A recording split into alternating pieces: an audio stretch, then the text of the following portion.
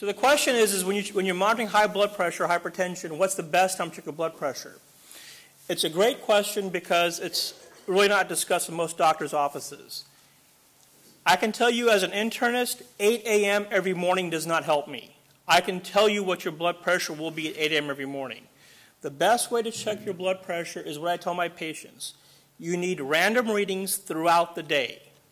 So one day at 8 o'clock, one day at 2 o'clock, one day at 5 o'clock. What I tell my patients is who are hypertensive, they keep a wallet in their purse or an index card in their purse or their wallet, and every time they walk into a store where they see a blood pressure machine, they put their arm in it and write down the time, date, and the numbers. You may have perfectly normal blood pressures in the morning, but as the stress of the job in the day increases, you may end up having 170 over 110 by the end of the day. You're not going to catch that if you do that once a day. But if you take random readings 2 or 3 times a week, you have a much better idea of where you're at.